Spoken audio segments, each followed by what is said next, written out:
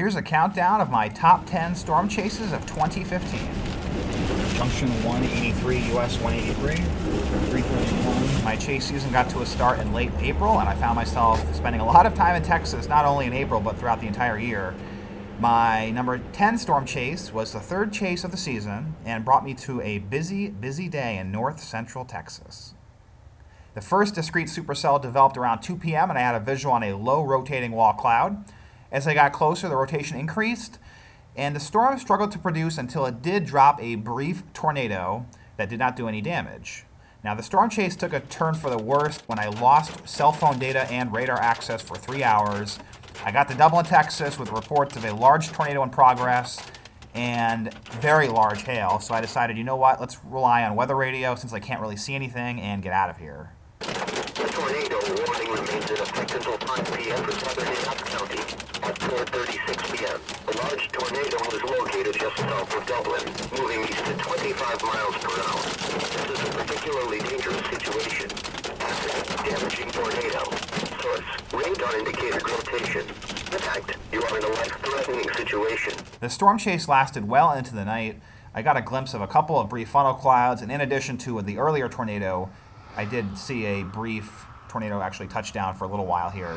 But the biggest story with this storm system was that the cyclic supercell was dropping a bunch of tornadoes, at least 10 EF0s that were to the area southwest of Fort Worth. So all in all, an exciting chase that did make my top 10 list.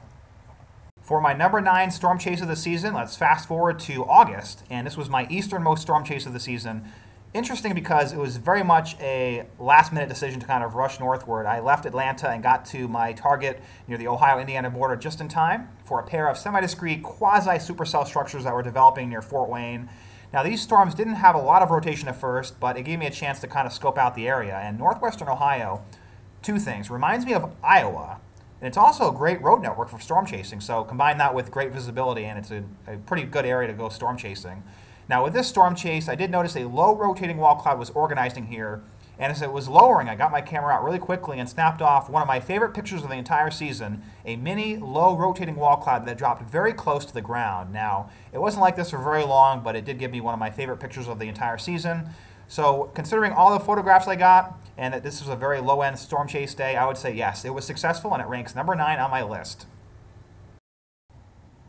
For the number 8 storm chase of 2015, let's go up to the Black Hills of South Dakota. And for reasons I'll explain later on, I had to start this day in Albuquerque, New Mexico, and drive all day nonstop, getting to South Dakota just in time for this massive, nearly stationary, pretty good-looking supercell on radar. And not only that, but storm chasers were getting some outstanding photographs.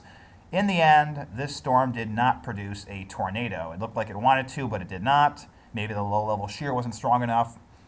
But anyway, I decided to go west into the Black Hills and get a closer look. And despite all of the trees, I did have a few glimpses like this of a large rotating mesocyclone. A pretty neat sight to see out here in the wilderness of the Black Hills of western South Dakota.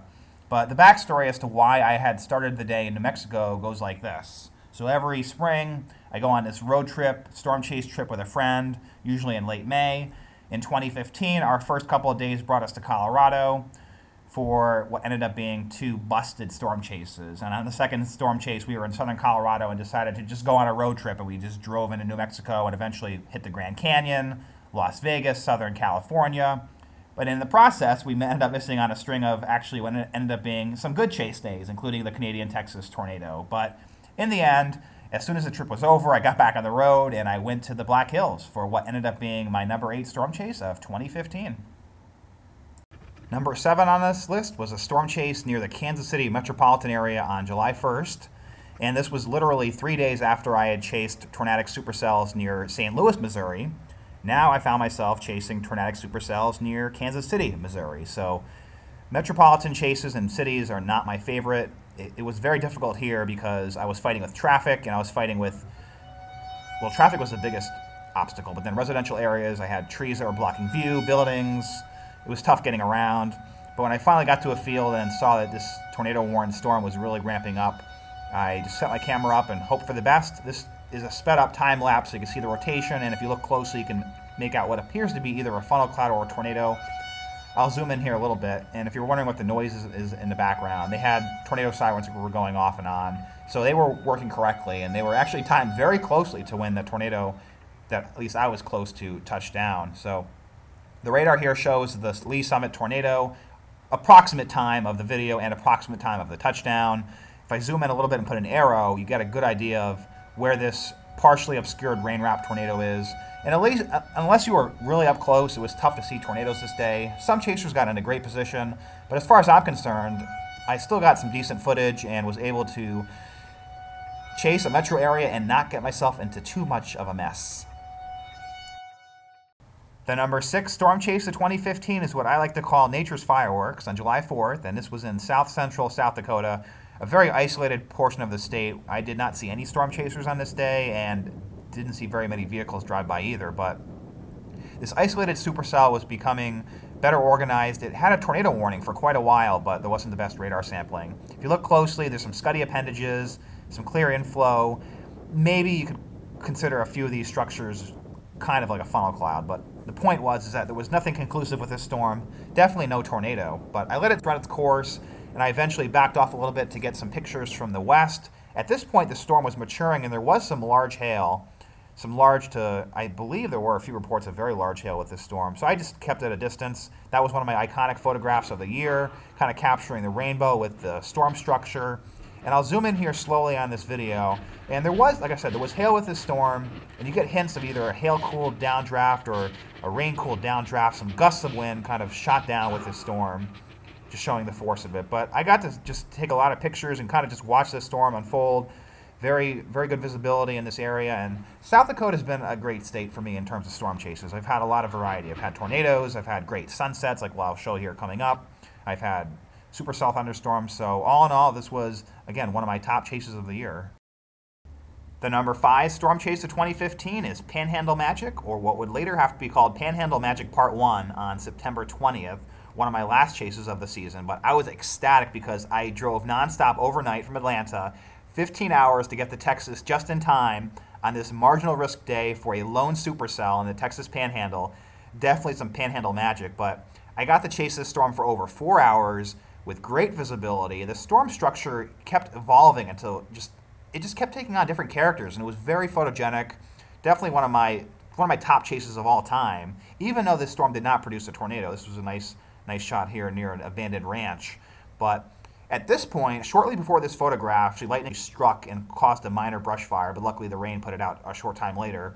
Here's a great sunset, and as the storm was beginning to fade a little bit into sunset, I got to set up next to a rest stop and kind of just watch this thing spin out. And this was voted as my best photograph of the year from you guys on Twitter, so thanks for the votes. But this is a time lapse sped up approximately 20 times the actual speed, and you can see the storm rotating. There was a very short period of time that this storm looked like it might produce a tornado, but again, a storm does not have to produce a tornado to be an excellent storm chase, and this was one of my favorites.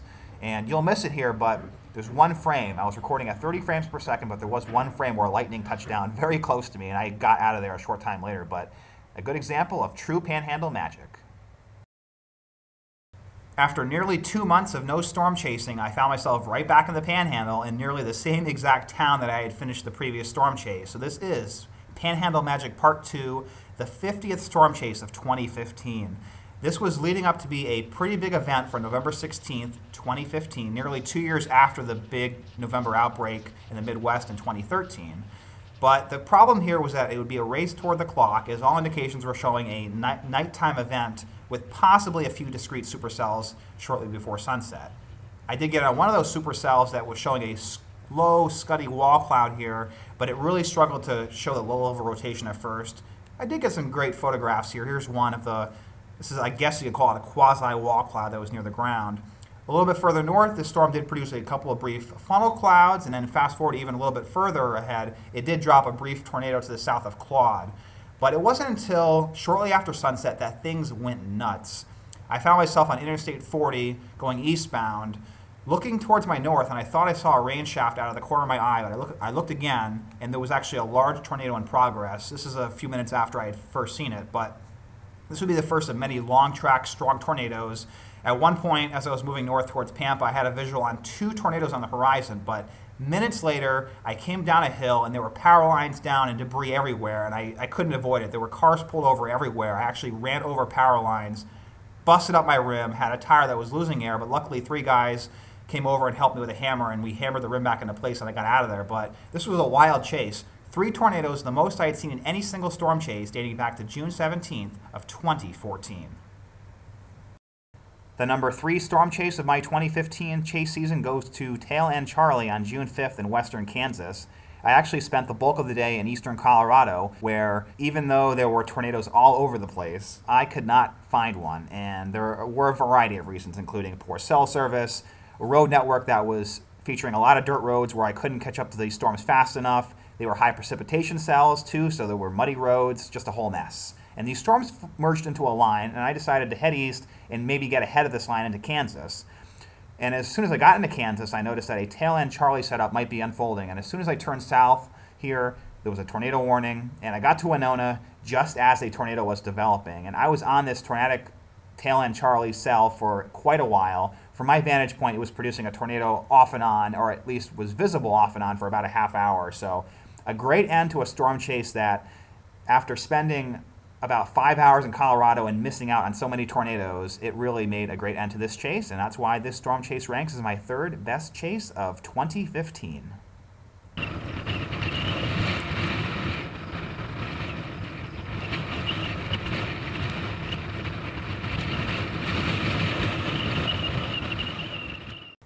The number 2 storm chase of 2015 was in Tipton, Oklahoma on May 16th, and this was good old lucky number 13, the 13th chase of the season.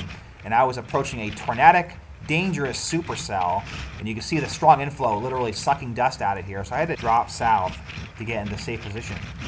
If you take a step back, you can see a classic beaver tail presentation with a mesocyclone, and radar showed a strong signal of a significant tornado in progress. So I had to drop south to get into a safe spot. Otherwise, I would have been in the direct path of this damaging tornado.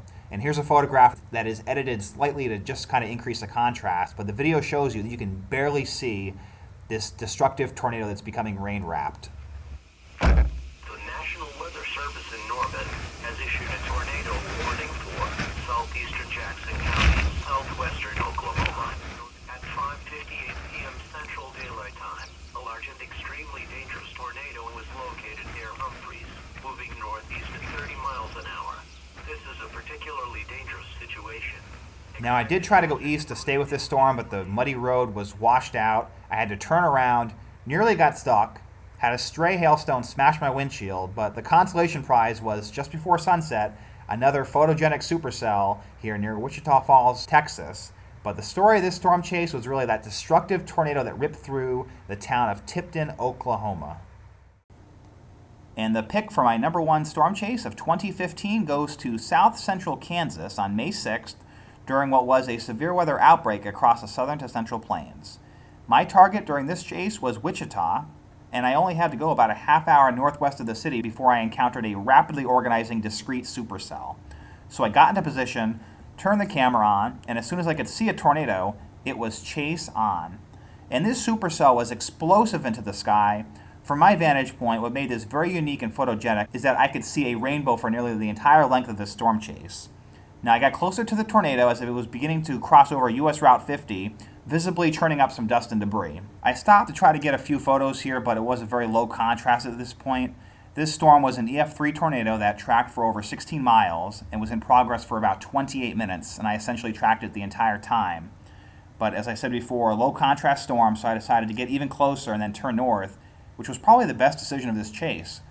As I stayed with the tornado, even though I had to encounter a few trees here and there, the storm became more and more visible, despite becoming smaller and weakening. Just the contrast made it more photogenic than it even was before. So a classic storm chase in Kansas, watching this tornado churn over a field. It was slowly weakening and becoming smaller in size, signaling that this storm chase was almost over. But the storm finally roped out, and that was the end of the chase. But this was definitely my best chase of the year, my favorite storm chase in the state of Kansas, and I hope you enjoyed watching. If you haven't seen it, I have a whole list of my top 10 storm chases of 2015. Please watch them, give me feedback, and let me know what you think.